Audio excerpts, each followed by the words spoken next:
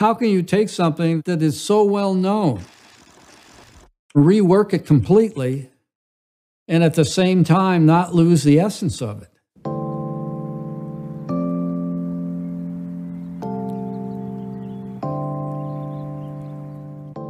My name is Don Chadwick. I am the co-designer of the Aeron Chair. First of all, I don't think you know when you start designing a chair that it's going to be any kind of an icon. But in looking at Herman Miller's history, you get a few clues. I feel if a design has certain validities, it deserves to take a second look. Because when you start working with Herman Miller, you're looking at some of the past, and yet you want to look to the future.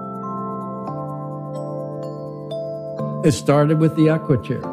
The whole idea was to disassociate ourselves from the stereotypes. And we said if we design a chair that fits all people and provides the comfort, it was a more democratic solution. And when it came time to work on the Aeron Chair, we have to look at it in the same way. And it became a chair for everybody, and that was our intent. But we never expected it to be so many everybody's. We knew we had a design that was breaking new ground. It has a certain character, it has a certain soul.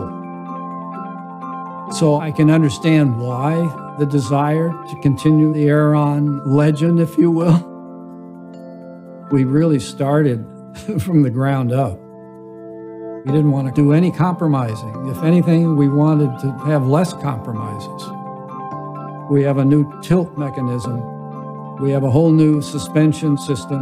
The chair is more lively, it's more responsive, it's more sensitive to the body weight and body size.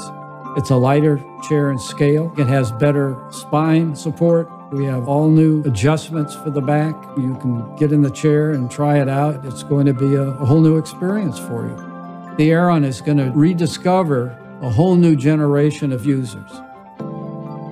It's really a chair of today and of tomorrow as well.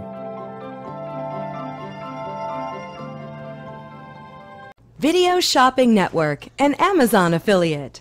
To see this product on Amazon, click the link in the video description below. You'll be able to see current pricing, product reviews, and any special deals. Desktop users should see the Amazon quick link below the video. Mobile users will need to click the little down arrow below the video first.